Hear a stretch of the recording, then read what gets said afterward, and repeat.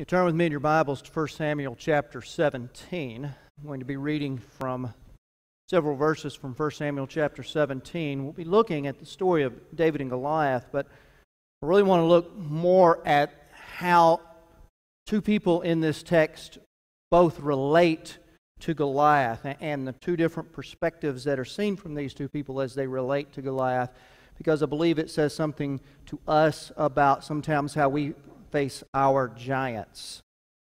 So in 1 Samuel chapter 17, beginning in verse 1, it says, "Now the Philistines gathered their forces for war and assembled at Succoth in Judah. They pitched camp at Ephes-dammim between Succoth and Azekah. Saul and the Israelites assembled and camped in the valley of Elah and drew up their battle lines to meet the Philistines. The Philistines occupied one hill and the Israelites another, with the valley between them. A champion named Goliath, who was from Gath, came out from the Philistine camp. His height was 6 cubits and a span. He had a bronze helmet on his head and wore a coat of scale armor of bronze weighing 5,000 shekels. On his legs he wore bronze greaves, and a bronze javelin was slung on his back. His spear shaft was like a weaver's rod, and its iron point weighed 600 shekels. His shield bearer went ahead of him. Goliath stood and shouted to the ranks of Israel, 'Why do you come out and line up for battle? Am I not a Philistine? And are you not the servants of Saul? Choose a man and have him come down to me. If he is able to fight and kill me, we will become your subjects. But if I overcome him and kill him, you will become our subjects and serve us.' Then the Philistines said, 'This day I defy the armies of Israel. Give me a man, and let us fight each other.' And on hearing the Philistines' words, Saul and all the Israelites were dismayed and terrified." Now moving a few verses down. "Now Jesse said to his son David, 'Take this ephah of roasted grain and these 10 loaves of bread for your brothers and hurry to their camp. Take along these 10 cheeses to the commander of their unit and see how your brothers are and bring back some assurance from them. They are with Saul and all the men of Israel in the valley of Elah, fighting against the Philistines.' So early in the morning David left the flock in the care of a shepherd, loaded up and set out as Jesse had directed. He reached the camp as the army was going out to its battle position, shouting the war cry. Israel and the Philistines were drawing up their lines facing each other. David left his things, and the keeper of supplies ran to the battle lines and asked his brothers how they were. As he was talking with them, Goliath, the Philistine champion from Gath, stepped out from his lines and shouted his usual defiance. And David heard it.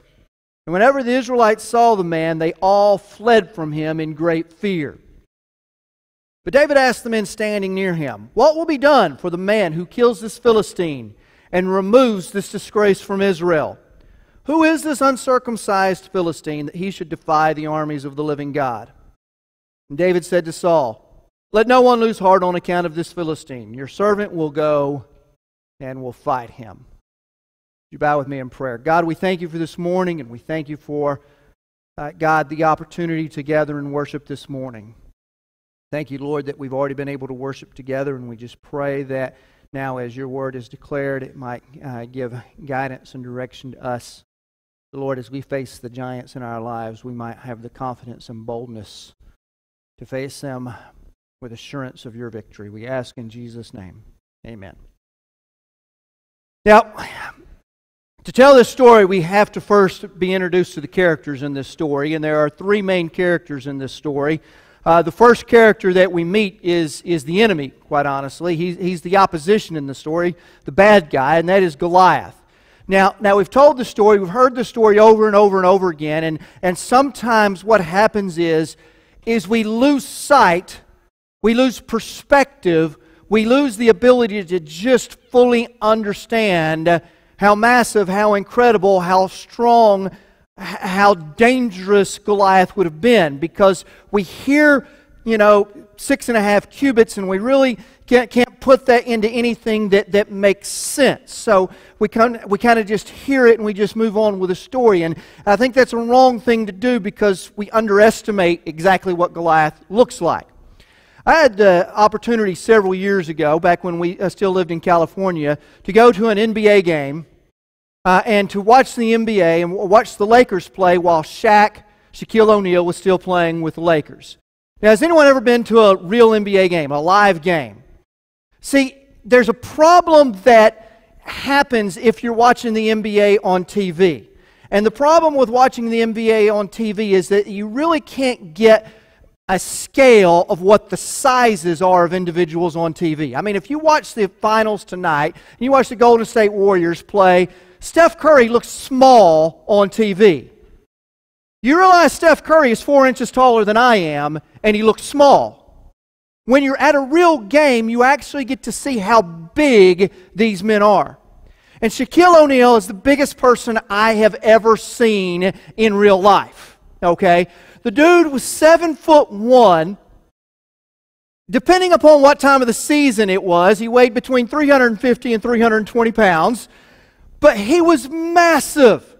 I mean, you know, you look up with him like this, and he's just this huge, incredible man. And to see someone that size be that quick and that agile and that powerful, you understand why he was one of the most dominant players in the NBA, because he was just huge but incredibly massive. He's the biggest person I have ever seen alive. Now, I understand there are bigger people than Shaquille O'Neal. I mean, if anyone got to see the HBO documentary they did on Andre the Giant, I don't know if you saw that documentary. Andre the Giant is bigger than Shaquille O'Neal. Okay? Andre the Giant is about 7'3", probably weighs about 450 pounds. Now Andre the Giant was just, I wish I could have seen him, quite honestly. But in this documentary, they were doing an interview with him, and in one of the interviews, he placed his hand over the face of the person who was interviewing him. And his hand didn't cover the man's face. His hand covered his entire head. Literally, he made the guy's head look like a grapefruit. His hands were that big. This guy was the biggest guy you could ever imagine. They showed in the documentary him going and sitting on an airplane. Now, you can imagine someone that size trying to fly on airplane seats, right? He literally took up 2 full airplane seats, and he still looked like he was incredibly uncomfortable. You realize that Andre the Giant would be giving up 2 feet 3 inches to Goliath? These doors are 7 feet tall. Think about that just for a second. Goliath is going to come through about where the exit sign is. That's how big he is. 9 feet 6 inches tall. I mean, he dunks a basketball by simply raising his hand. Okay? He is 9 feet 6 inches tall. His armor, the breastplate that he is wearing weighs 125 pounds. That doesn't include the weight of his helmet. That doesn't include the weight of his bronze greaves. That doesn't include the weight of his javelin. Do you realize he's carrying more weight in armor and weapons than I weigh? He has a spear. And he mentions this spear, and I want to make sure we understand this. It talks about his iron-tipped spear. Now, it's important that you understand this for a couple of reasons. One, historically, what is happening at this time is the Bronze Age is ending and the Iron Age is beginning. And as the Iron Age is beginning, there are some cultures that have learned how to forge iron and other cultures that have not.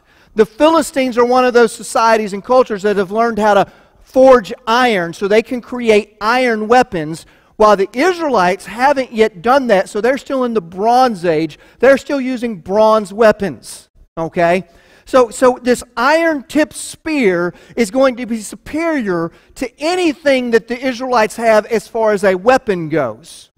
Because when this iron spear hits bronze anything, what's going to happen to it?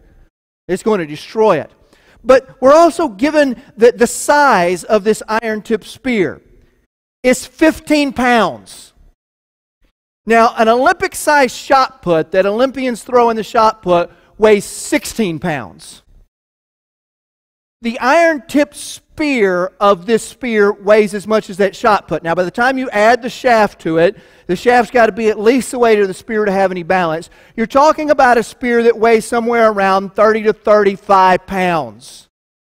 I get news for you. If you get hit with a spear that size, it doesn't really matter where it hits you. Okay, it can hit you, right about here, and it's taking your whole arm off.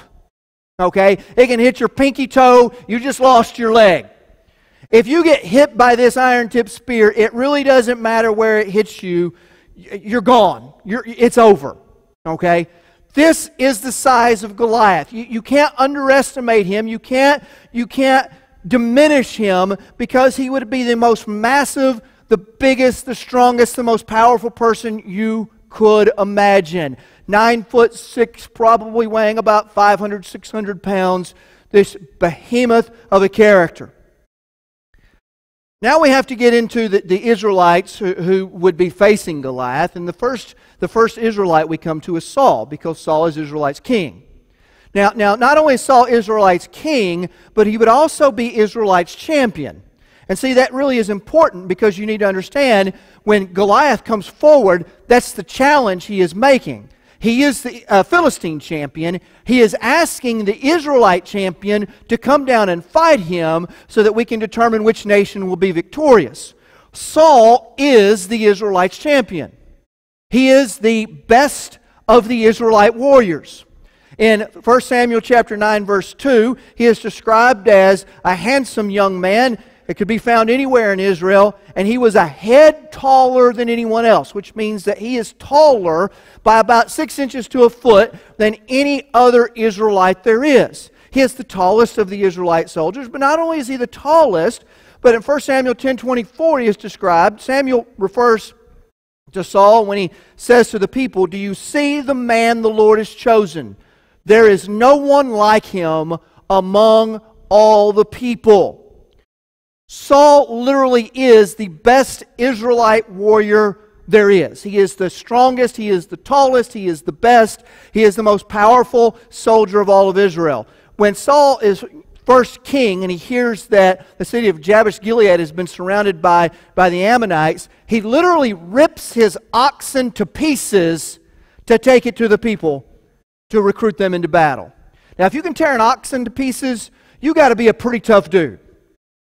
Saul is the strongest Israelite there is. He is the biggest and the baddest of the Israelites. But when he sees Goliath, he is terrified. Terrified of Goliath.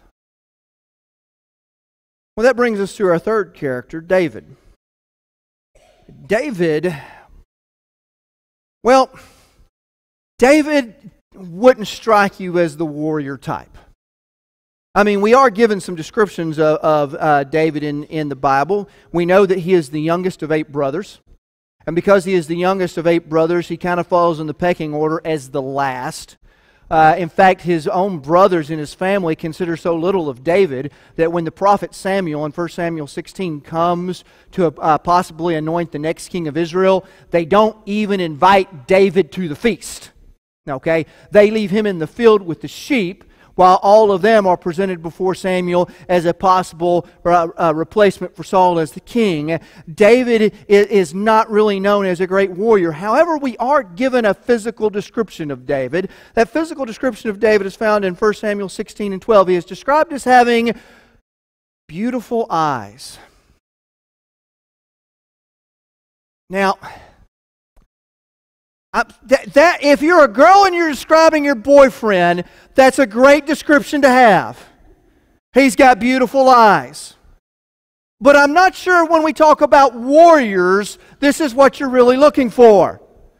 You know, I can imagine someone coming up to King Saul and say, "Hey, Saul, we found someone who's willing to fight Goliath." And Saul asks him, well, what can you tell me about him? Well, he's got beautiful eyes. You know, that really doesn't strike confidence in me that he's going to be the man that can go forward and fight and kill Goliath. But yet, David is insulted by Goliath and ready to fight him. David not only is insulted by Goliath and ready to fight him, but confidently goes before Saul ready to fight Goliath. Now, what is it that is the difference between these two men? Because you understand, Goliath hasn't changed. He's the same hulking, huge, 9'6" beast of a man that Saul sees and that David sees. What is the difference between the two of them? How do each man view this situation so radically different? What is it about these two men and their perspectives that changes how they see Goliath? Because there are two very clearly different perspectives seen between Saul and David. Now, I think one of the differences is that for Saul has always been the biggest and the strongest and the toughest. That's how Saul is described in Scripture, and because he's always been the biggest and strongest and the toughest, he's used to going into any fight he's ever been in as the favorite. He's used to going into any fight he's ever been in as the one who should win. He's never been in a situation where he's the underdog. He's never been in a situation where he is outmatched. He's never been in a situation where he's not the favorite. And when he comes up against Goliath, suddenly that's incredibly unnerving. It's incredibly terrifying, because when you're used to being the biggest, when you're used to being the strongest, when you're used to being the toughest, when you're used to being the best, when you're put in a situation where you're not, sometimes you don't know how to handle that situation. And it happens quite often. Happens with high school students all the time. I had a high school graduation this week, and awfully excited about all of our graduates who graduated, and awfully excited about their future as they get ready to move into college. But every year it occurs. You've got a high school student who was the smartest kid in his school. He was the smartest kid around. He was valedictorian. He made good grades. School kind of came easy to him. Grades kind of came easy to him. He never really had to study for a test. He gets on a college campus, and he's just another smart kid. And the first class he gets into is some kind of neurochemistry class, a subject matter that he doesn't really understand, and he doesn't know how to handle being the smartest kid in school anymore. Happens to athletes as well. Kid's the best player on his team. He's the best player in the school. He's used to being the best athlete. He's used to being the strongest and the fastest athlete. He gets a college scholarship, and he shows up on college, and he's just another athlete. And he doesn't know how to handle it when he's no longer the biggest and the strongest and the best. It not only happens to individuals, it can happen to businesses. Oh yeah, it can happen to businesses. When I was a kid, I was told that if you want to invest in something, you need to invest money in the big three. And the big three at that time were Ford, Chrysler, and General Motors, because that's what you should invest your money in. I'm glad I didn't take that advice, by the way. But at that time, Ford, Chrysler, and General Motors, they were the biggest auto companies out there. And they really didn't know what to do when Toyota and Honda and Nissan came along. But it's not only individuals that this can happen to. It's not only businesses that this can happen to. It can happen to churches. Churches can get used to being the biggest church on the block. You know, there was a time when First Baptist didn't have to recruit for Vacation Bible School. We just announced the date. And every other church in Gilmer would clear their calendar. Because if First Baptist is having VBS, there's no use trying to compete. All we got to do is announce it and kids will come. What happens when you're no longer the biggest church on the block? Oftentimes we don't know how to respond when we're no longer the favorite, when we're no longer the biggest. David, on the other hand, David is used to being the underdog, because David has been the underdog his entire life. David has always been the underdog. David's the youngest of 8. We already established that. I can tell you the first people he fought in his life were his brothers, because if you've got a brother, you know it happens. How often do you think David was the favorite when he fought his older brothers? They were all older than him. They were all bigger than him. He's always been the underdog. Every fight he's ever been in, he's been in the underdog. As David tells Saul, and as he starts talking about Saul, about getting ready to fight Goliath, he mentions that he's fought a lion and a bear. Do you think he was the favorite in either one of those fights? I don't think so. David has been the underdog in every situation he's been into. He's been used to facing opponents that are bigger and stronger than him. He's been used to facing challenges that are greater than he is. So when he sees Goliath, quite honestly, Goliath is just another giant. Been there, done that. I mean, he's already fought and killed a bear. How much worse can Goliath be than a bear? See, when you've been the underdog your entire life, you don't really see the giant as big and as bad and as dangerous as other people do. We were talking with Taylor after our first semester of college, and she was home for college break, and she was talking about how all of her friends were saying, boy, college is so hard, and boy, I got to study all the time, and man, this is just really, really hard work. And she said, man, I had to study in high school. High school was tough for me, so it really wasn't a big transition. See, when you're used to being the underdog, there's something to be said about facing the enemy. But it's not just their perspectives that are different. See, both men have a different lens under which they view Goliath as well. Y'all remember this dress? This is the famous "what color is this dress" dress. Everybody remember this dress? This is the dress that broke the internet. This is the dress that created controversies among friends and families everywhere. This is the dress that made people absolutely convinced that their wife or husband was colorblind. This is is this a blue or black dress? Is this a white and gold dress? Remember this controversy? It just came up recently when we had this Yanny Laurel debate going on. But this dress and the controversy over this dress, it created a storm everywhere. Because everybody knows that this is a gold and white dress, except those who are absolutely convinced that this is a blue and black dress.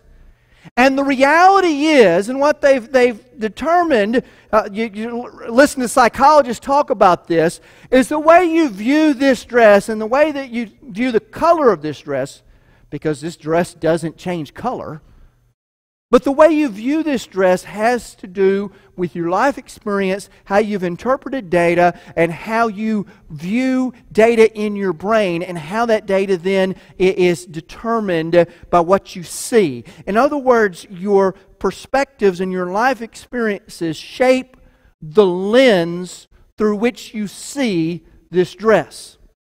Now, this is important because the lens with which we view the world shapes how we see the world. Now, in a very literal sense, anyone who has glasses understands this. I wake up in the morning and look at the alarm clock and I see red blobs. I put on my glasses and those red blobs become numbers. Anyone who has glasses, anyone who uses contacts is aware of that. These two men, Saul and David, both have a lens that they're using to look at Goliath. Saul sees Goliath through the lens of self. Because Saul's life has always been about self. It's always been about himself. He's viewed every situation through the lens of self. Saul goes into battle in 1 Samuel chapter 15. He goes to fight the Amalekites. God calls Saul to fight the Amalekites. He tells him to destroy the entire nation, destroy their animals, and kill their king. Saul goes into battle. He destroys the Amalekites. He disobeys God because he keeps the animals alive and he keeps the king alive. But more importantly, when Samuel goes to confront Saul about what he's done, the Bible said that Saul went to Carmel to build a monument to himself. Not to God, but to himself. Saul's whole life has been about honoring himself, looking at situations by himself. Saul is a man who has always seen things through the lens of self. And when he sees Goliath, that lens tells him immediately, there's no way I can defeat this giant.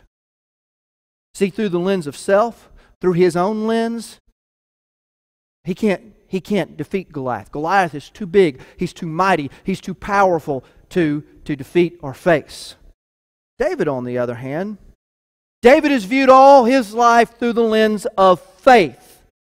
He's seen things through this lens of faith, and because he sees things through the lens of faith, he has a completely different perspective. Listen to David as he talks to Saul in 1 Samuel chapter 17 and 37. David said, the Lord who delivered me from the paw of the lion and from the paw of the bear, He will deliver me from the hand of this Philistine. See, David is able to see this situation through God's eyes and through the lens of God and through his faith, and therefore he realizes he won't go into battle by himself, but with God. Even a better description is found following. Then David said to the Philistine, when he actually approached Goliath, you come against me with sword and spear and javelin, but I come against you in the name of the Lord of hosts, the God of the armies of Israel, whom you have taunted. This day the Lord will deliver you into my hands, and I will strike you down and remove your head from you. And I will give the dead bodies of the army of the Philistines to the birds of the sky and the beasts of the earth, that all the earth may know that there is a God in Israel, and that all this assembly may know that the Lord does not deliver by sword or by spear. For the battle is the Lord's, and He will deliver you into our hands. See, David understands that through faith and through God and through the ability to rely upon and trust in God, he can gain victory over this giant. And the last thing I want to say is there's a truth found in this text, and there's a very important truth found in this text. And the truth is that both men are right. Don't miss that. Both men are correct. Saul is absolutely correct. Saul will never defeat Goliath. He could face Goliath 100 times. He would lose to Goliath 100 times. Because through his lens, through his own might, through his own ability, through his own strength, he will never be able to defeat the giant. I don't know if there's a giant in your life, but if there is a giant in your life, you've probably discovered by now that you can't defeat him.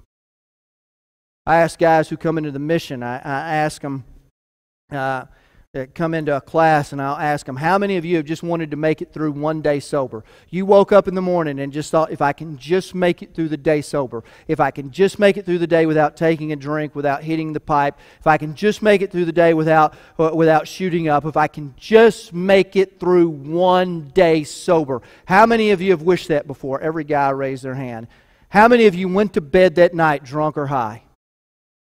Every single guy raised their hand again. Because their addiction is a giant they cannot defeat. Their addiction is a giant that they will lose to every single time. I don't know if there's a giant like that in your life, but if there is, you know you can't defeat that giant. But David is also absolutely correct. Because David cannot lose to Goliath. David could go and fight Goliath 100 times, he would win 100 times. Because David understands with God, all things are possible.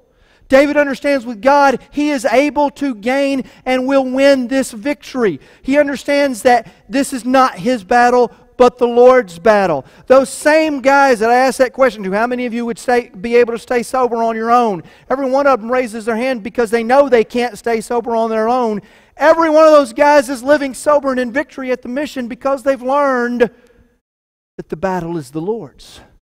They've learned to surrender to God and allow God to fight the battle for them that they could never win on their own. See, both men are correct in this text.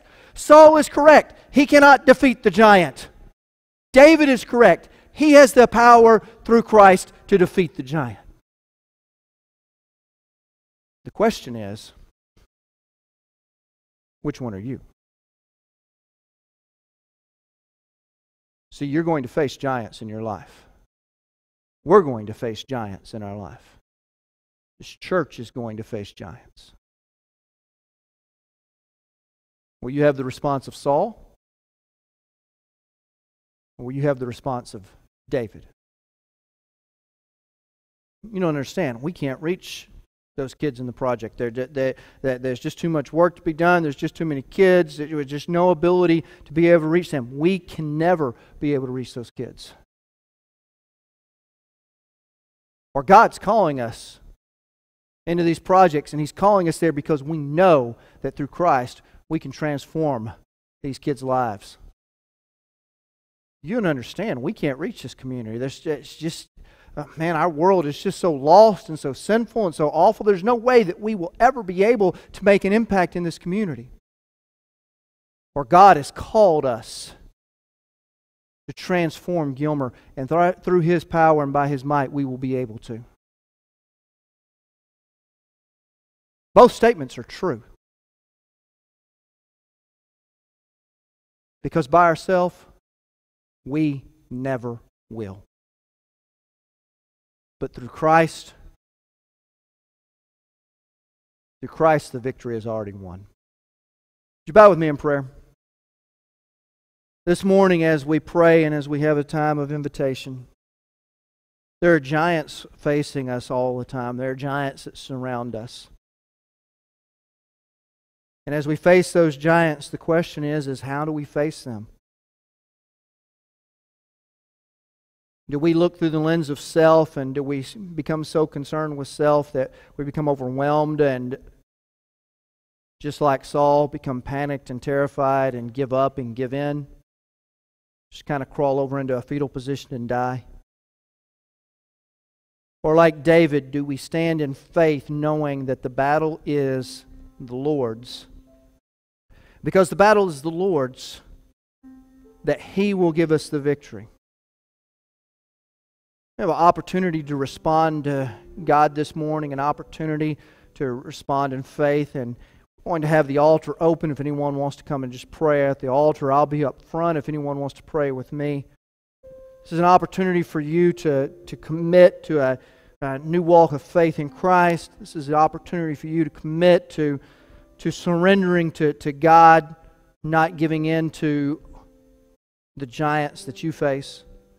Maybe for you this is a chance to say yes for the very first time in your life to an invitation to Christ. But as we have this time of offering and this time of invitation, as God speaks and leads in your life, would you respond to Him? Jesus, we love You. We thank You. We thank You for Your great grace in our lives.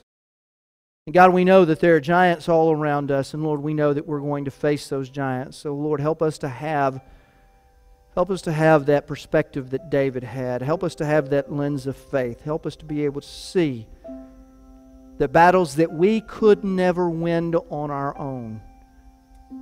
We're able to gain the victory through You. Speak to us and move in our hearts and lives this morning, we ask in Jesus' name. Would you stand as we have our hymn of invitation, as God speaks, as God leads? This altar is open for you to come to pray. If you'd like to pray with me also.